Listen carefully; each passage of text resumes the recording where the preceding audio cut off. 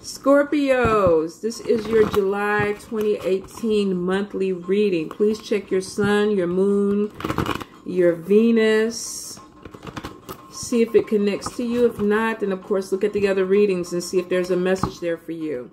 The special this month, because a lot of people asked me to bring it back, we're going to do the personalized monthly reading. This one is general. This could apply to hundreds of people. So the personalized reading is just for you. We're going to do 10 minutes, $10. It will be uploaded to my booking page July 1st, and it'll be ready. All right, Scorpios, let's see what July has in store for my Scorpios. Scorpios, Scorpios. Oh my gosh, why, Tanya? Why? Scorpios, July 2018. Thank you, Spirit. Let's see. Woohoo! Moving forward. Some of y'all are going to be getting some new wheels. Eight of Fire. So let me show, because I forget YouTube, and I got to show the cards. The Wheel. Eight of Fire. Queen of Air. Five of Air. Seven of Water. Queen of Fire. The Chariot. I heard card before I even saw the card, so I'm glad. Nine of Air. Two of Fire.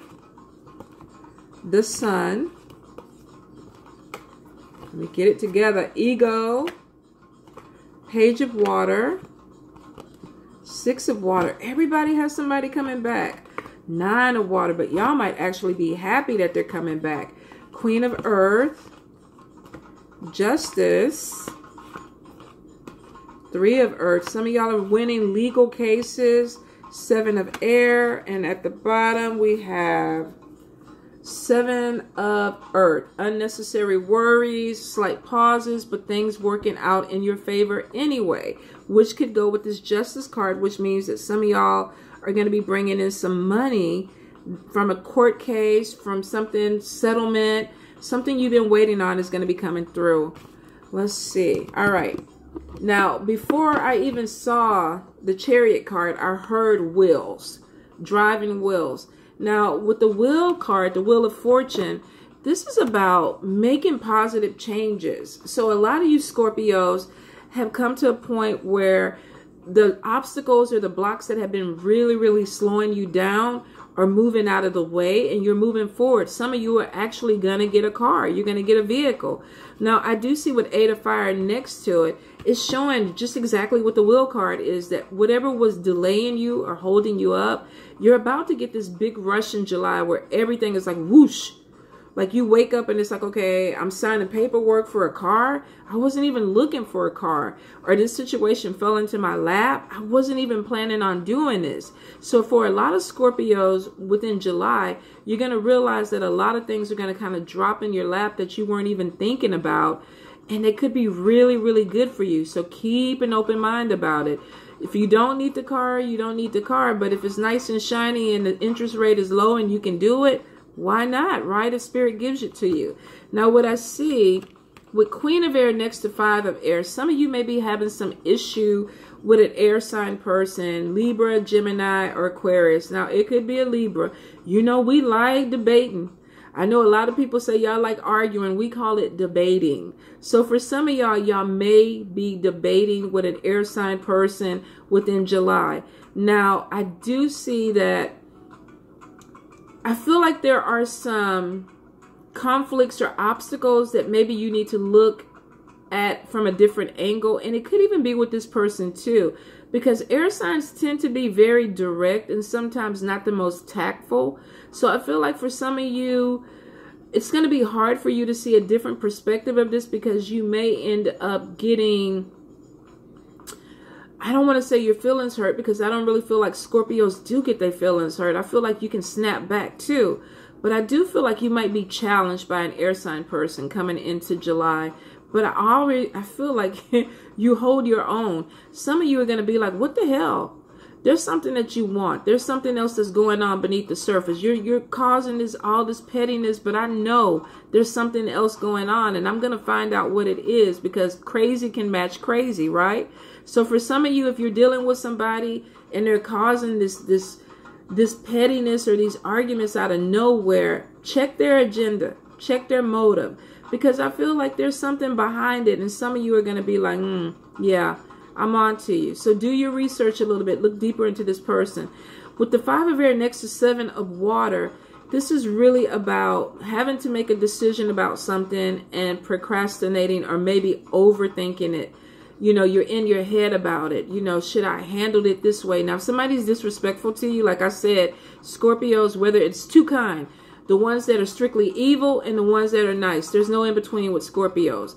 So if you deal with the, I always tell people, if you deal with the wrong Scorpio, expect to get stung. Let me get it together. You're gonna get the stinger, right? So if you are coming across somebody, I do see that there may be a conversation and you feel like you got to give them the stinger. So be careful with it. Try to look at it from a different perspective if you can. If you can avoid the argument, you should. If you're a Scorpio that does not want to avoid the argument and you like to debate like an air sign or like a Libra, then yeah, it may be head to head. And this could even be somebody too that has a little fire to them. So they could be dominant. They could be trying to dominate a situation, or they're very opinionated, or controlling with the way that they talk. And I can see right now that if this is for a particular person, you refuse to be dominated. You refuse to be spoken to in a certain way. So handle your business, stand up for yourself if you need to. Now, I do see for some of y'all, if it is within a partnership or relationship, I do see that there is a point of putting your foot down and handling your business, but then you're thinking, okay, is this the right thing to do? Did I handle it the right way? Because with 9 of air, this is about maybe overthinking the situation, like I said before, or second guessing the situation. You know, did I handle it right? Should I have said what I said? Now, of course, be mindful with your words. Because once you put them out there, you can't take them back. But if somebody's coming to you and they're challenging you, they're going to get got. That's all it is to it. For some of you, I just see that you're just like, I'm done. I'm done. If this is a romantic relationship with a fire sign person or an air sign person, and there's constant arguments or butting of the head, some of you Scorpios are like, I'm done. I'm done. I'm going to watch you. I'm going to make sure that you don't come back on me, but I'm done with the situation. Some of you are just like moving out of apartments, out of houses. You just don't feel like there's any more of a connection. You're looking for a different type of partnership or a different type of connection with somebody. So some of you are like, I'm leaving, I'm walking away from a situation to find my own thing. And with the Sun card being next to that, it is showing that for some of you, this is actually better. You may decide that, you know what, the environment that I'm in doesn't work for me anymore. I feel like I'm stressed out, like I got to keep coming at people and telling people what I want or what I feel. And some of you are like, I just don't want to do it. Some of you too, you got to be careful that you don't stay stuck in a situation that's negative or unhealthy because you don't want to have to deal with it.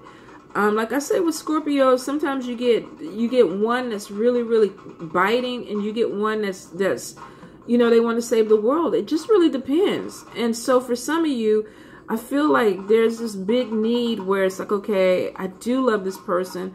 I feel like I can stay and help this person, or I can nurture this person. Be really, really careful that you don't stay in a situation because of codependency. Because you feel like you're the only person who can take care of this person, or you're prideful and you're like, I'm not going to let them walk away because it's going to make me look some kind of way. If it doesn't work, it doesn't work. But I do feel like for some of you, there is this fear of letting something go that's unhealthy because you're like, okay, am I going to find something better, or is this the right thing for me to do? Make sure that you take your time with the decision, because in the end, it is your decision. But it is showing that for some of you, you're not going to want to leave somebody because they're paying the bills, or you're splitting the rent at an apartment and you don't want to have to pay full rent where you're going.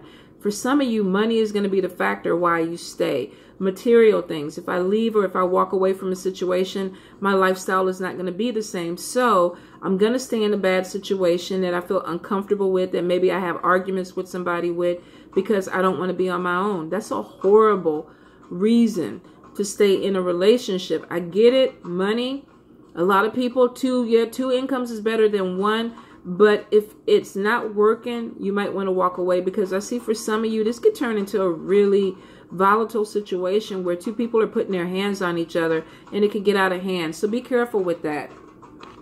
Now, for some of you, you're going to be meeting up or hearing from somebody from your past in July, and it comes on the heel of maybe walking away from somebody or a bad situation, and all of a sudden this person pops up and you're like, oh, you saved me, or this was the perfect time, and I've been thinking about you, and I realize I want to get back with you. For some of you, it feels like euphoria, where it's like, okay, yeah, this is it. This is the right time.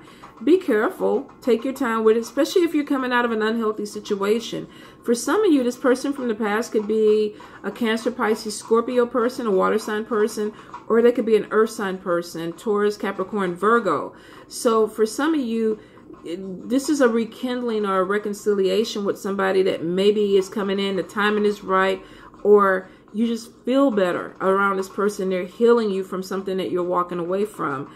Like I said, take your time. Even though I see a lot of happiness for some of you, I feel like you're not healed. You're not emotionally healed to walk away from something and walk right into something. So like I said, take your time. Now, for some of you, I do feel like you've been working really, really hard. And going into July, you may have some family members, some friends, maybe even a partner that feels like they're not getting enough of your time and they want more time. So be mindful. If somebody's asking you to spend a little bit more time with you, or they're trying to get your attention, it's because they need it. They feel like they need it. They feel like maybe they're putting in something emotionally and they're not getting something back. So if you're dealing with somebody where, you know, you give them a kiss in the morning and you go work 14 hours, and when you come home, they're already in bed, and it replays over and over again, and then this person is looking at you on Saturday like, what are we doing? And then you go, I'm going into work, and they're like, mother rucker, because I'm not supposed to be cursing y'all for a little bit, and oh, I miss it. But you could get somebody that's like, okay, you're not making time. You're not making time for me. So I do feel that there could be some conflict with that going on in July, where somebody is like, I need you to be available for me. If you're not, I kind of see that their back is starting to turn, which means that maybe they're getting to a point where they're feeling comfortable about walking away from a situation. Now, this is a general read. This could even be you too, where you feel like, I'm not getting the attention that I need. I think I want to walk away, and somebody from my past is trying to hook up with me. They're messaging me, they're calling me, and I feel like I might want to give this person a chance. Be sure that this is what you want before you walk away from a situation. Make sure it's what you want. Now, some of you are going to be dealing with a legal situation where there's a fair decision coming, and it may have to do with money. Like I said, could be some type of settlement, inheritance. I just feel like maybe something you've been anticipating, and you've been waiting for everything to work out so that you could get exactly what you need. It looks like it definitely is opening up, and there's some check that's going to be coming to you in July or August that will help you pay off some debt, help you pay off some bills. Some of you are going to use this money to go back to school. Some of you, I feel like you're going to invest this money and start a little business or a little side thing to bring in more money. I also see some of you definitely this summer are meeting a new person that maybe sparks your interest, where you may want to explore something new with somebody. Like I said, take your time with it. You know, if you feel the love vibes, definitely go for it. Don't rush it, but make sure that a lot of things that you've gone through within this month, and maybe even early July, you kind of worked your way through, and you feel like you want to move forward with somebody. if you rush it with 7 of air, it's showing that maybe the timing may be a little bit off. Maybe you're not exactly ready. Maybe the person is not exactly in a position for this to be a full-blown love relationship. But it looks like it's something that starts off with 2 people really kind of getting to know each other. They're vibing on each other, and it feels good. If the timing is off, it doesn't mean that this won't happen at some point. It just means that either it's not the right time to start the full-blown thing, or you got to take your time with it to get there. So for some of you, if you're opening up to a new love relationship, like I said, enjoy the day by day. Get to know the person.